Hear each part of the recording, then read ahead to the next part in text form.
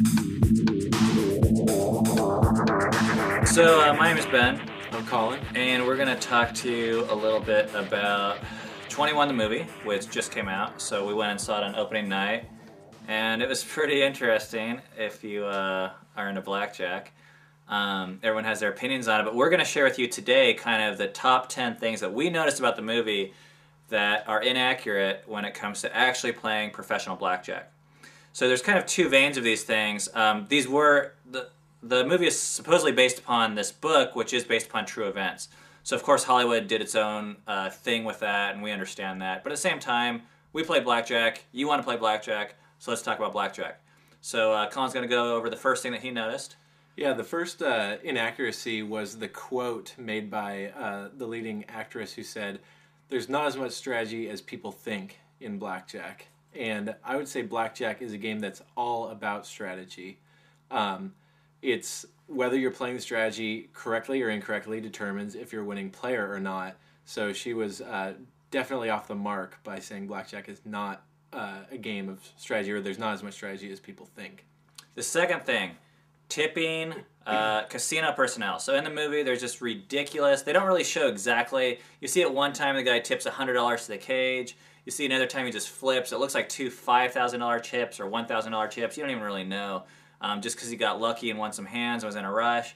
So as professional blackjack players, that is not something you can afford to do just because you get lucky and win a few hands or get money from the cage. It's just tip people like crazy. So as we've already talked about in other videos, that'll cut into your win rate significantly. So that's pretty inaccurate as far as beating the game of blackjack. Now, what the MIT team did, who knows? We can't say one way or another. The third thing is that they're obviously using the high-low count system in the movie, and they define that in the book. But in using that system, you have to convert from what's the running count into what is the true count. And there was never a time at which they explained or ever passed or ever seemed to use a true count, which means they weren't playing the strategy properly, or at least they didn't express that in the movie. Yeah, and that's probably the most difficult concept. So you can kind of see why they left it out a little bit, but at the same time, pretty stinking important when you're talking about counting cards. The fourth thing is that you see all this kind of harassment going on with this Lawrence Fishburne character, the security, and no one ever called the cops. Okay, so hello, this isn't Vegas in the 60s, this isn't the mob here. So when someone punches you in the face and hands you a business card, you can call 911. So that's pretty stinking inaccurate, at least in modern day settings. You know, like I said, in the 50s or 60s, where the police all worked for the mob, little bit different story, but not today. So if you have a cell phone, call the cops if someone punches you in the face. The next thing that was inaccurate is that there were two times in the movie that they had two BPs, big players, playing at the same table. And there would be no reason to ever do that when you're using the BP approach, because there's nothing that two big players could do at one table that one couldn't do at the same time. The only reason to do team play is to have some people that fly under the radar by keeping their bets small and not changing them, and then one person that comes in and is betting larger and is always betting larger, and that's the big player. By having two people at the same table at the same time, they're wasting resources by having two people do what one person could do. They're wasting valuable cards because they're having four spots between the two players instead of what one person could do themselves, which is two spots. It just seems like a really poor decision if you were going to do that in blackjack. But it looks really cool. Number 6 is that the big player, or BP, was always called in, at least the examples in the movie, on huge counts. So the examples were given was they said suite or magazine, which I think was their signal for 16 or 17. So what you need to know is that in the game of blackjack, in a 6-deck game, if you have a running 16 count or running 17 count, that your edge is actually really significant. That happens very, very rarely. So most people, when they use a big player strategy, will actually call a BP in around a true 1 to 2, maybe even 3, but usually far before then. So the fact that those call-ins were happening then seems a little ridiculous. Like I said, we're not exactly sure how the MIT team did things 15 years ago, But that would definitely not be the most optimal way to play today. The next thing that was inaccurate about the movie was that they would all walk into the casino together.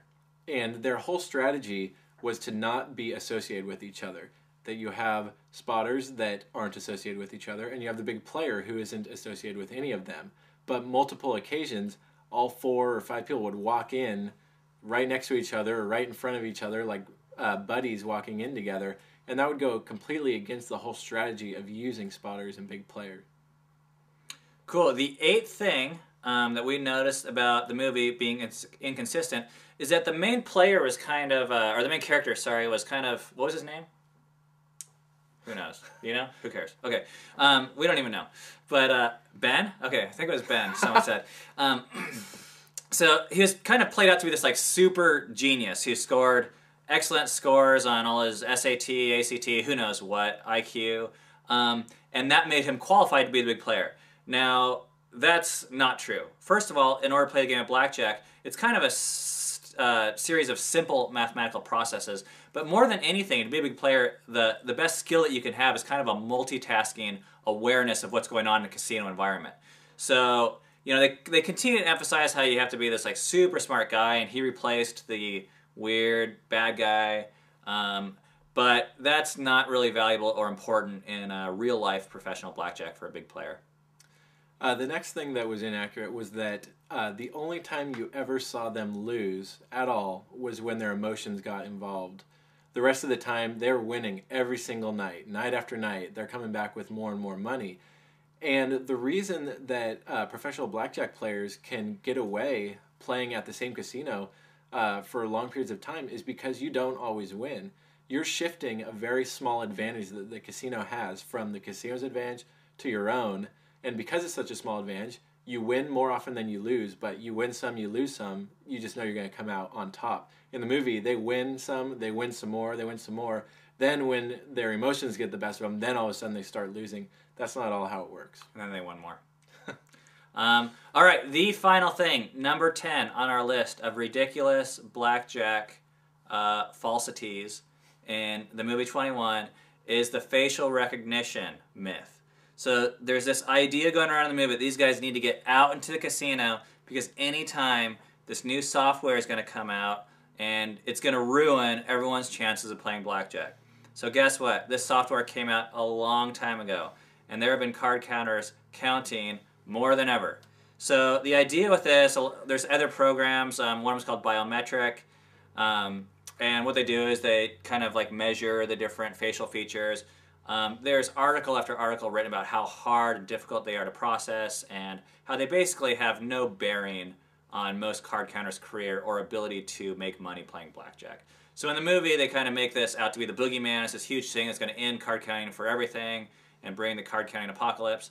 But in real life, we know it's not that big of a deal. So anyways, we hope you enjoyed watching the 10 myths of blackjack in the movie 21. So keep your eye out for more. There are plenty more. Other than that, we hope you enjoyed the movie. It's kind of a fun little way to show that blackjack can be beaten and that casinos are beatable places. Otherwise, check out more information that we have on blackjackapprenticeship.com. We got a training course and more tips there for you. And this is Ben. I'm Colin. And we'll see you next time.